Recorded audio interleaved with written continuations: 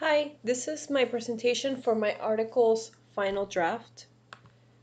The title of my presentation is Comprehensible Area Instruction for English Learners.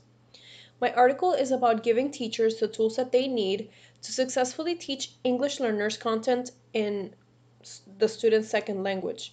It includes information of why content area teachers should include a literacy approach in their teaching, the ways that they can actually make these modifications, and the impact that it will have on students' learning in content areas such as math, science, and social studies.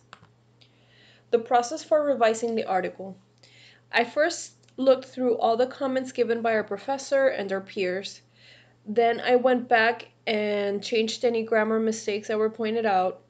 After that, I went back to look at the comments again and wrote down things that I could improve, such as adding more information to some sections, explaining terms in more depth, finding more evidence, and reorganizing a few of the sections. It was a good experience for me because it allowed me to go through the process of writing an article and going back and reflecting on what I wrote. I like receiving the feedback because I feel that in the end it made my article stronger. The publication I submitted to, I decided to submit to the New Mexico English Journal because their journal has pieces geared towards English learners, and the articles that I read seemed to fit my style of writing. I wrote my article in a sort of playful manner with subheadings that would express the annoyance of teachers at having to do more work than they already have in order to serve English learners. But in reality, each section has valuable information that will help ease those concerns.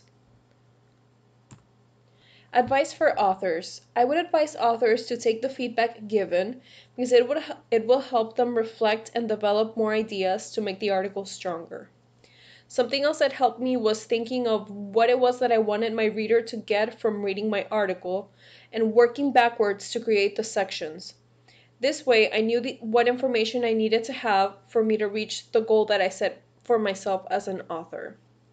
Thank you.